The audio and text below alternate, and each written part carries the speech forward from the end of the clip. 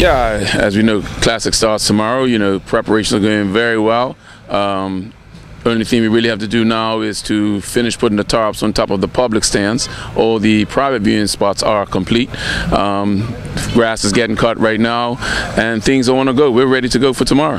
Yes, we have 10 food stalls, 3 snowball stalls. We have everything from fish to hamburgers, hot dogs. We have the traditional shark hash, pies. We also have barbecue grilling sticks, you know, so our main ones like Sid Seafood, Malcolm Reina, Seaside Grill is a new one that's going to be here today, and St. David Seafood, Jamaican Grill, Sensational Delights, Glory Temple, Selena's, Snowy's, and the like. We have enough for everyone to have.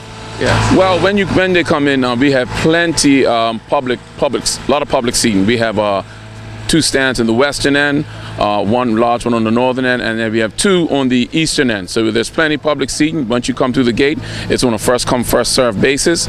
Gates open at 6:30 a.m. So get here early, find your seat, sit down, relax, find where you're going to eat, and organize yourself for the day. Bar service will be open from 8 a.m. until 8 p.m. on the first day, and then from 8 a.m. on the second day, obviously until closing. Depending on what time the game finishes, with a St. George's victory, it might be open all night.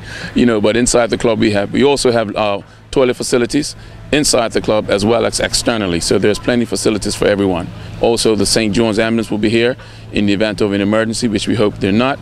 Or we're asking that people drink plenty of fluids, plenty of water, because it's going to be 2 very hot days, and we're looking forward to some good stuff.